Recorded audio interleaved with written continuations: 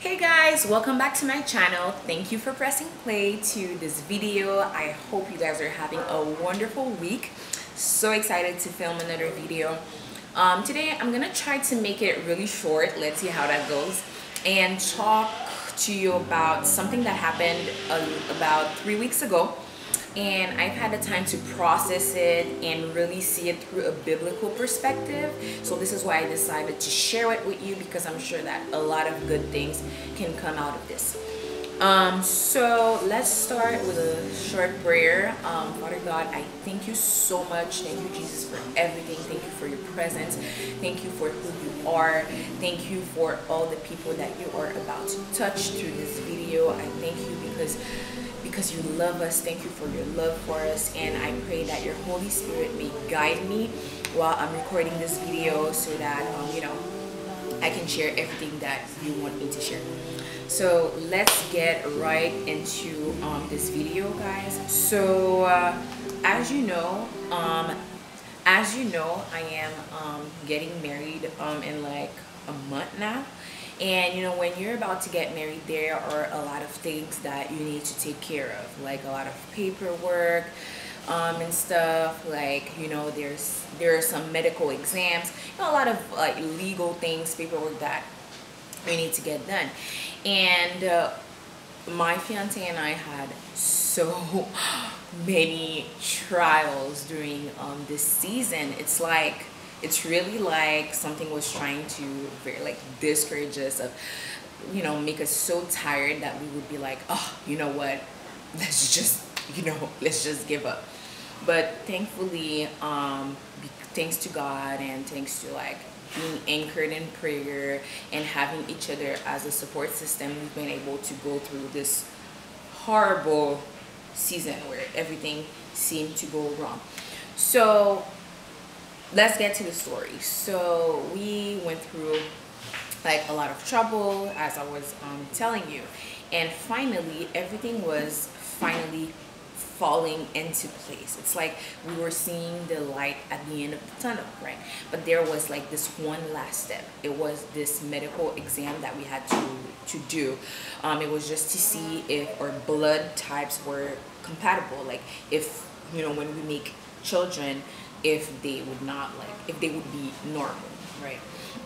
And if there were not any medical condition that would make it almost impossible for us to have kids and stuff like that. So we went there, and I am not used to these kind of things. It's really in the process of preparing myself for marriage that I learned a lot of things that I didn't know, like that you have to do all of this.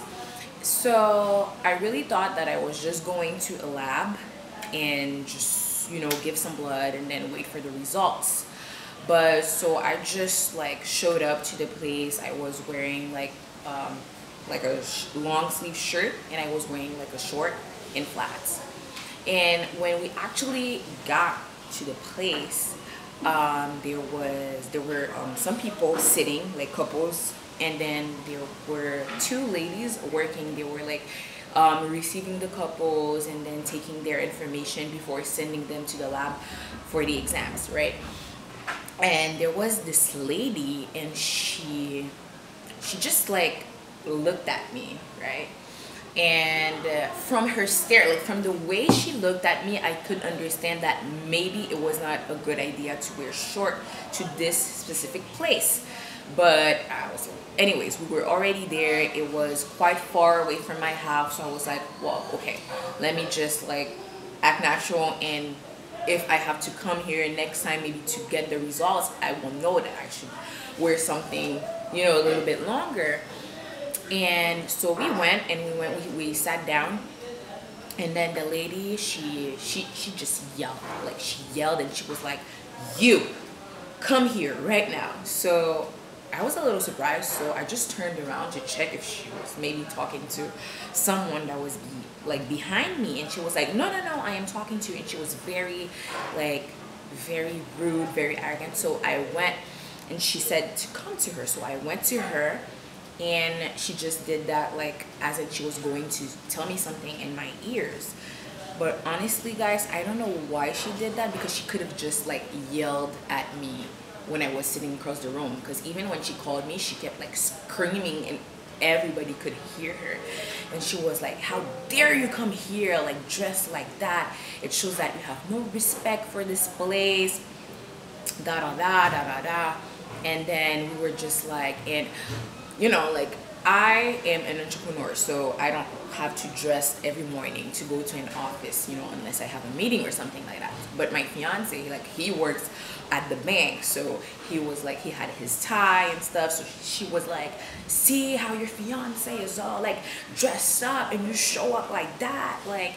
And she kept saying a lot of different things, and my fiance like had to step up and say that, you know, like, we didn't know, you don't have to scream like that, and I'm only dressed up because I am going to work. It's not because we knew that there was a certain way that we had to dress up. There's no sign in front of the door, like there's nothing to let us, that there was nothing to let us know that, you know, there was a certain way that we had to dress up for this place.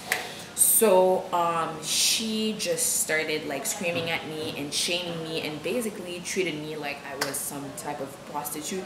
And she told me to get out and to go put some clothes on and then to come back. And then obviously we were very pissed, because my fiance was like, you know, because we went through a lot of things before this particular thing happened.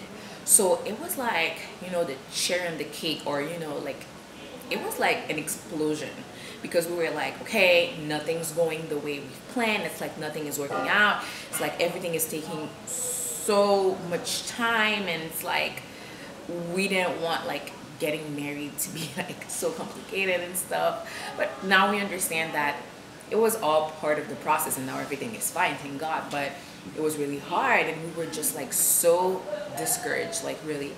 So what I did is that I did not want to, if I went back to my house, we would have to come back another day, okay? And we were already late, a little late, tight for the paperwork, so we really wanted to make this happen as soon as possible. So what I did is that I didn't have any friends in the area, but I have a friend who's now she left the country, and she was not too far from that place. Like, her house was not too far from that place. So what I did is told my fiance to just wait for me somewhere, and I would just drive to my friend's house and see if maybe her mom was there, so I could like borrow one of her jeans.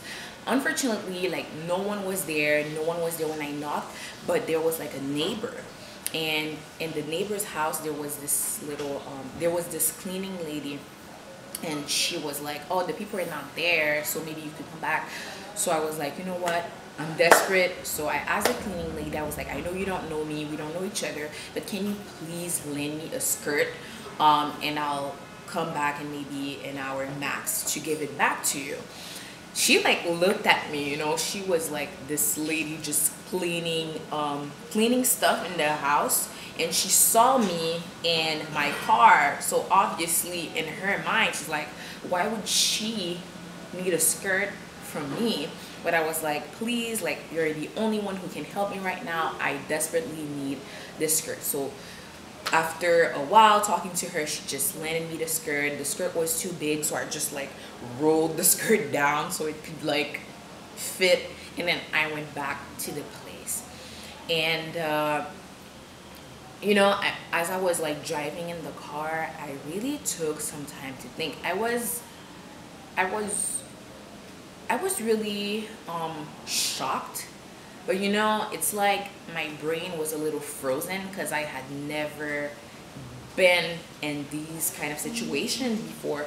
So I really didn't know like what to think. But what I did is that I said, God, how should I respond to this particular situation?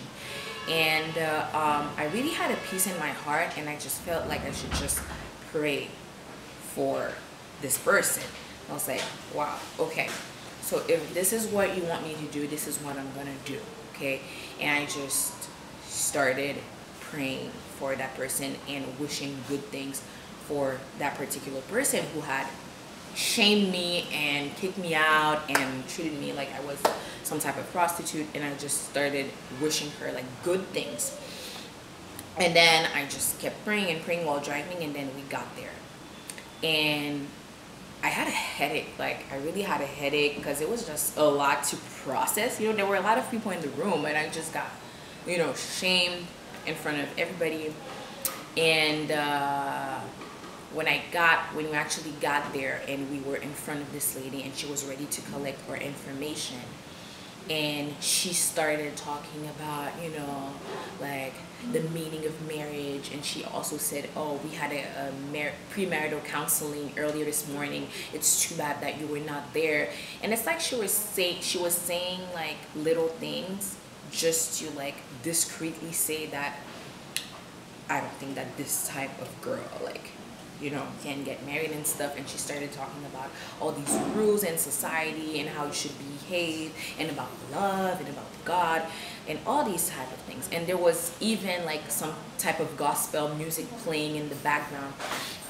And I took some time, I started breathing, and then we said, okay, so now you've talked, you've shared stuff with us, so now can we speak? And she said, sure. So I said, you seem to be someone who has a lot of knowledge. You seem to be someone who knows a lot of things about society, about life, about how we should behave.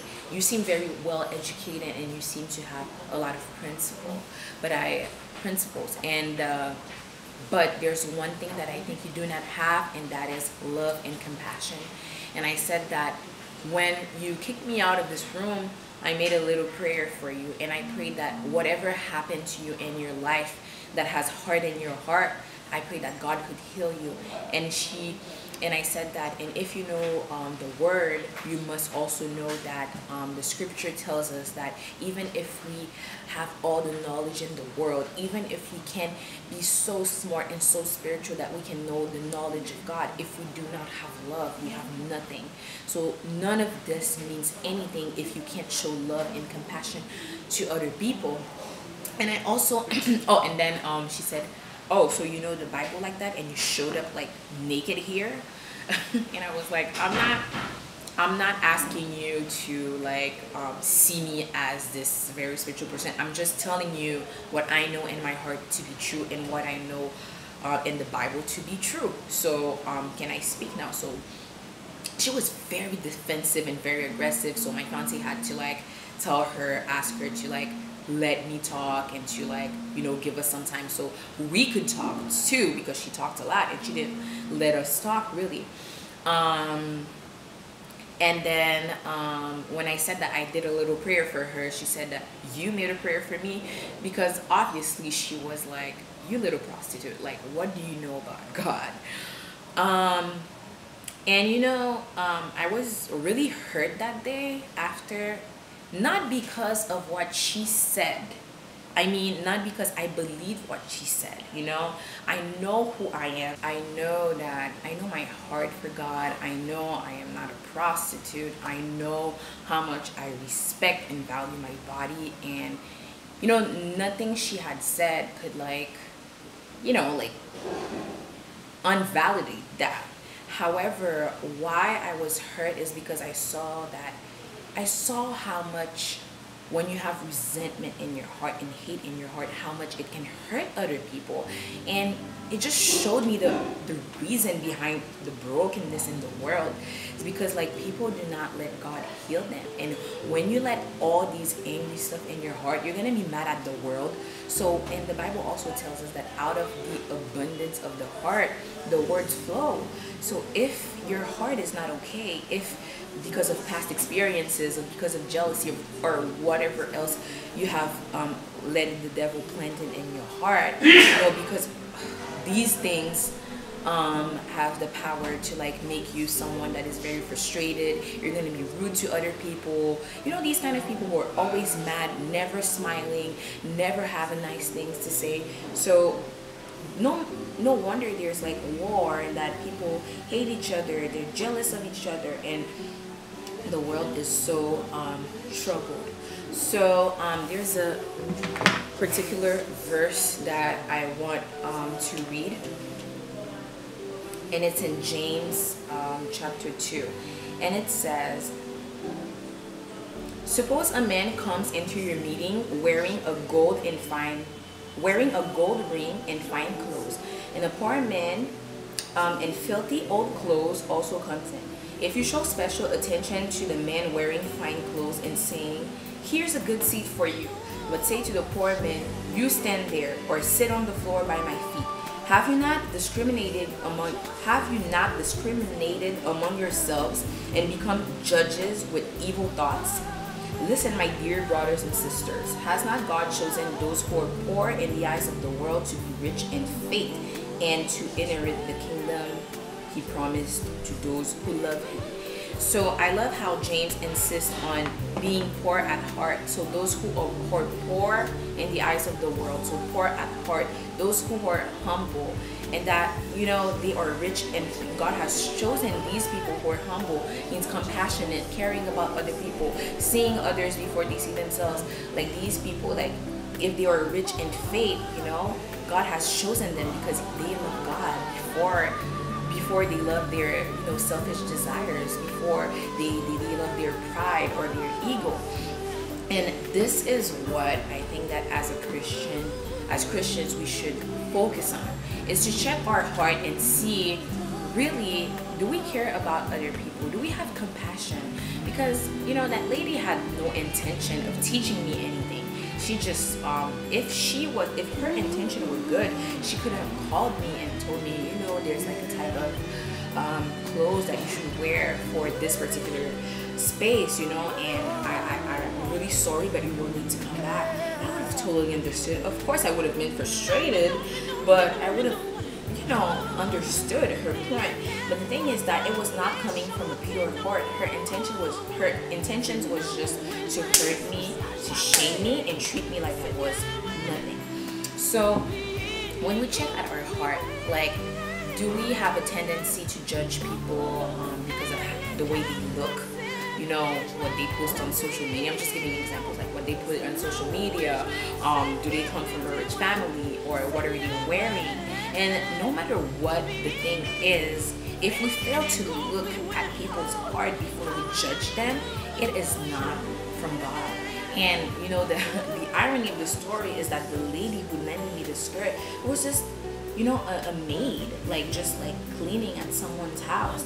And imagine if I looked down on her and, you know, like judge her because she was really poor, just like cleaning the house.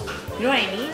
And it's this exact person that helped me in that situation, and the one that was educated and that had all the knowledge and the principle, she didn't show any compassion. And she was so poor in love and in happiness because she didn't seem happy, you know. So I really encourage you guys to check your hearts and do not take anything personally, because when people do things to you and when they hurt you, because that day I have been hurt by, you know, the frustration and ugliness and hate in that lady's heart, you know. And I'm sure she hurts other people in her life because she seems very bitter, and I'm sure that maybe her husband suffered from this and maybe her children suffer from this. I don't know. But one thing I know for sure is that she does not seem happy. So it is very important, you know, to not take things personally, and to really, like, the Holy Spirit had inspired me in that situation to pray for these people. You know, we can be really quick to be like, oh, this is what that person did to me, so I'm gonna hate them and I'm not gonna talk to them. But really, as Christians, what we should really do is tell the Holy Spirit to see that situation the way God sees it.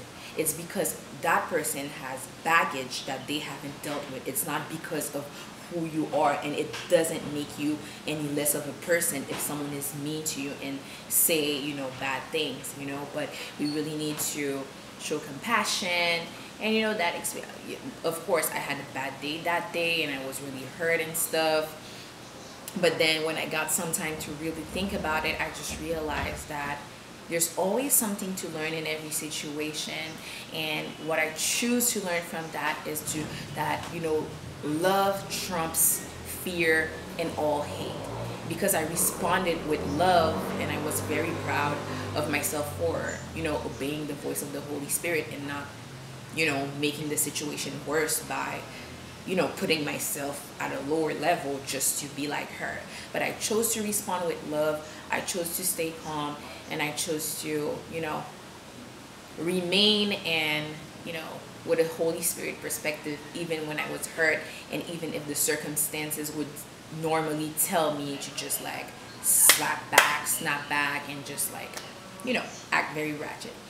So this is all for today, and I just want to remind you that if you have been hurt by someone, just pray for them. If you have hurt someone, please like ask for forgiveness. Ask God to forgive you. Ask the person that you hurt for forgiveness, because we can all use a little bit more love and compassion in this world.